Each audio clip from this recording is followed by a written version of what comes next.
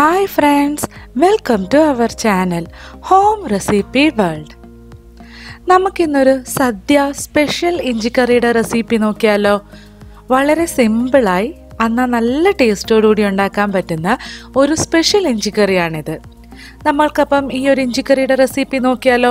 അതിനു മുമ്പ് നമ്മുടെ ചാനൽ ആദ്യമായി കാണുന്ന ആരെങ്കിലും ഉണ്ടെങ്കിൽ നമ്മുടെ ചാനൽ ഒന്ന് സബ്സ്ക്രൈബ് ചെയ്യണേ.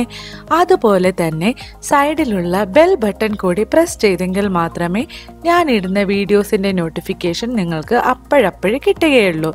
എന്നാൽ നമുക്ക് ഈ സൂപ്പർ സ്പെഷ്യൽ ഇഞ്ചിക്കറിയുടെ റെസിപ്പി നോക്കിയാലോ.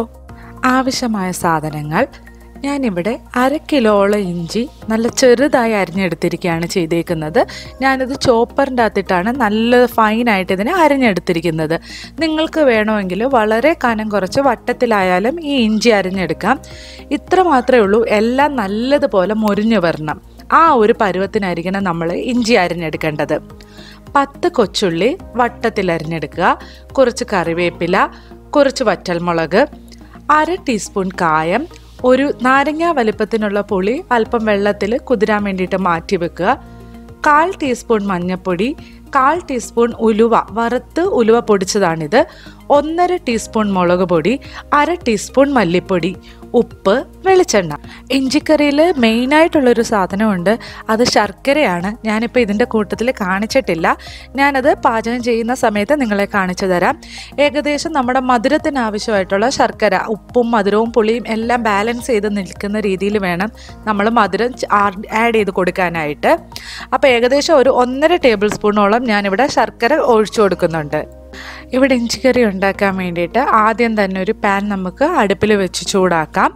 അതിനുശേഷം അതിലേക്ക് ഏകദേശം ഒരു 3 വലിയ ടേബിൾ സ്പൂൺ വെളിച്ചെണ്ണ ഒഴിച്ചു കൊടുക്കുക. നമുക്ക് ഇഞ്ചി വറുത്തെടുക്കാൻ വേണ്ടിയിട്ടാണ് നമ്മൾ ഇത്രയും വെളിച്ചെണ്ണ ഒഴിച്ചു കൊടുക്കുന്നത്. അപ്പം നമുക്ക് വെളിച്ചെണ്ണ ചൂടായതിനു ശേഷം ഇഞ്ചി നമ്മൾ പൊടിയായി അരിഞ്ഞ് വെച്ചിരിക്കുന്നത് ഇതിലേക്ക് ചേർത്ത് കൊടുത്ത് നല്ലതുപോലെ അതിനെ ഒന്ന് മൊരിച്ചെടുക്കാം. അങ്ങ് കരിയരുത്. ഏകദേശം ഒരു ഗോൾഡൻ ബ്രൗൺ കളർ ആകുന്നത് വരെ നമുക്ക് ഇഞ്ചി വറുത്തെടുക്കാം. ഇഞ്ചി ഈ ഒരു പരുവാകുമ്പോൾ നമ്മളതിനെ വേറൊരു പാത്രത്തിലേക്ക് വറുത്ത് കോരിയാണ് ചെയ്യുന്നത്. ഇതുപോലെ തന്നെ ബാക്കി അരിഞ്ഞു വെച്ചിരിക്കുന്ന ഇഞ്ചിയെല്ലാം ഇതേപോലെ ഇട്ട് നമുക്ക് ഈ ഒരു പരുവത്തെ തന്നെ വറുത്ത് കോരിയെടുക്കാം. ഇനി നമുക്ക് അതേ എണ്ണയിൽ തന്നെ നമുക്ക് ആ ഒരു കൊച്ചുള്ളിയും 2 പച്ചമുളക് ഞാനിവിടെ എടുത്തിട്ടുണ്ട്.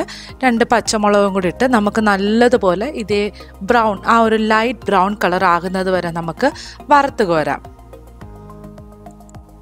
ഈ ഒരു പരുവമാകുമ്പോൾ നമുക്കതിനെ വേറൊരു പാത്രത്തിലേക്ക് കോരി മാറ്റാം.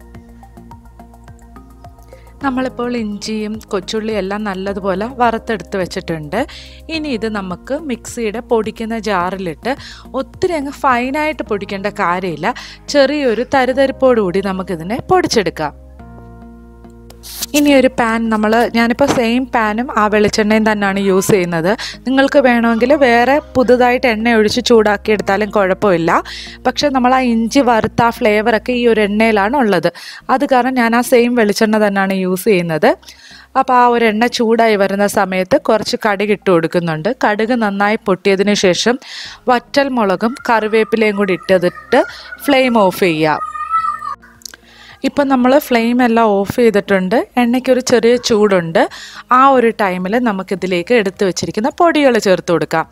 മഞ്ഞൾപ്പൊടി, വറുത്ത് പൊടിച്ച ഉലുവ, മല്ലിപ്പൊടി, മുളക് പൊടി, ഇതെല്ലാം ചേർത്ത് നന്നായിട്ടൊന്ന് എണ്ണയിലിട്ടൊന്ന് വഴറ്റിയെടുക്കുക. അതിനുശേഷം നമുക്ക് ഫ്ലെയിം ഓൺ ചെയ്യാം. പൊടികൾ ഇടുന്ന സമയത്ത് നമ്മൾ ഫ്ലെയിം ഓൺ ചെയ്യരുത്, കാരണം കരിഞ്ഞു പോകാനുള്ള ചാൻസ് ഉള്ളതുകൊണ്ടാണ് ഫ്ലെയിം ഓഫ് ചെയ്ത് വെച്ചേക്കുന്നത്. ഇപ്പം ഞാൻ ഫ്ലെയിം ഓഫ് ചെയ്തതിന് ശേഷമാണ് ഇത്രയും പൊടികൾ ചേർത്തത്. എന്നിട്ട് നമുക്ക് ഓൺ ആക്കുന്നതിന് മുമ്പ് 1/2 ടീസ്പൂൺ, 1/4 മുതൽ 1/2 ടീസ്പൂൺ വരെ കായവും കൂടെ നമുക്ക് ചേർത്ത് കൊടുക്കാം. എല്ലാം നല്ലതുപോലെ ഒന്ന് മിക്സ് ചെയ്തിട്ട് നമുക്ക് ഫ്ലെയിം ഓൺ ചെയ്യാം. ഫ്ലെയിം ഓണാക്കി 1 മിനിറ്റ് ഒന്ന് വഴറ്റിയതിന് ശേഷം നമുക്കിതിലേക്ക് നമ്മൾ എടുത്തു വച്ചിരിക്കുന്ന പുളിയുടെ വെള്ളം പിഴിഞ്ഞത് നമുക്ക് ചേർത്ത് കൊടുക്കാം.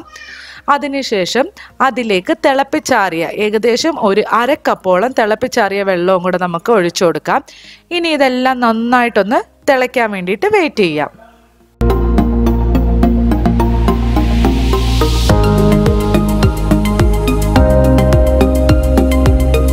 ഇതിലേക്ക് നമുക്ക് മധുരത്തിന് ആവശ്യത്തിനുള്ള ശർക്കര ഉരുക്കിയതാണ്. ശർക്കര ഉരുക്കി നല്ലതുപോലെ അരിച്ചെടുത്തതാണിത്. ഏകദേശം ഒരു 1.5 ടേബിൾ സ്പൂണോളം നമുക്ക് ശർക്കര ഉരുക്കിയതും കൂടെ ചേർത്ത് കൊടുക്കാം. ഇതിൻ്റെ ഇതിലേക്ക് ആവശ്യത്തിന് ഉപ്പും കൂടെ നിങ്ങൾ ചേർത്ത് കൊടുക്കണം. അതിനുശേഷം എല്ലാം കൂടെ നല്ലതുപോലെ ഒന്ന് മിക്സ് ചെയ്യാം.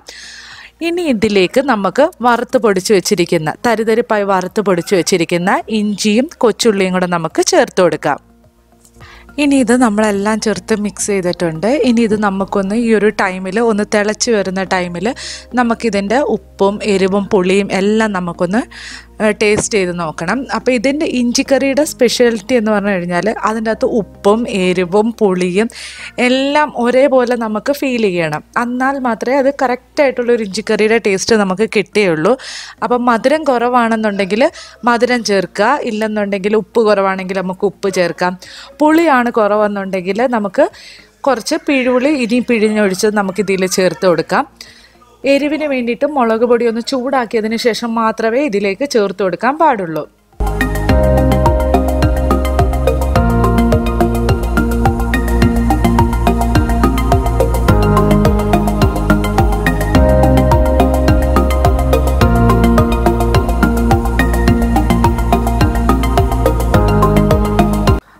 മുതൽ 15 മിനിറ്റ് വരെ നമ്മളൊരു ലോ ടു മീഡിയം ഫ്ലെയിമിലിട്ട് ഇതുപോലെ ഒന്ന് ചെറിയ തീയിലിട്ട് നമ്മൾ ചൂടാക്കിയെടുക്കുക. എണ്ണയെല്ലാം ഇപ്പം നല്ലതുപോലെ തെളിഞ്ഞ് വന്നിട്ടുണ്ട്. അപ്പം നമ്മുടെ സ്പെഷ്യൽ ഇഞ്ചിക്കറി ഇവിടെ റെഡിയായി. അപ്പം നിങ്ങൾക്ക് എല്ലാവർക്കും ഈ റെസിപ്പി ഇഷ്ടമായെങ്കിൽ തീർച്ചയായിട്ടും ലൈക്ക് ചെയ്യാനും ഷെയർ ചെയ്യാനും പിന്നെ നമ്മുടെ ചാനൽ ഇതുവരെ സബ്സ്ക്രൈബ് ചെയ്യാത്ത ആരെങ്കിലും ഉണ്ടെങ്കിൽ സബ്സ്ക്രൈബ് ചെയ്യാനും മറക്കരുത്. അപ്പോൾ പുതിയൊരു റെസിപ്പിയായി കാണുന്നത് വരെ take care and thanks for watching the video.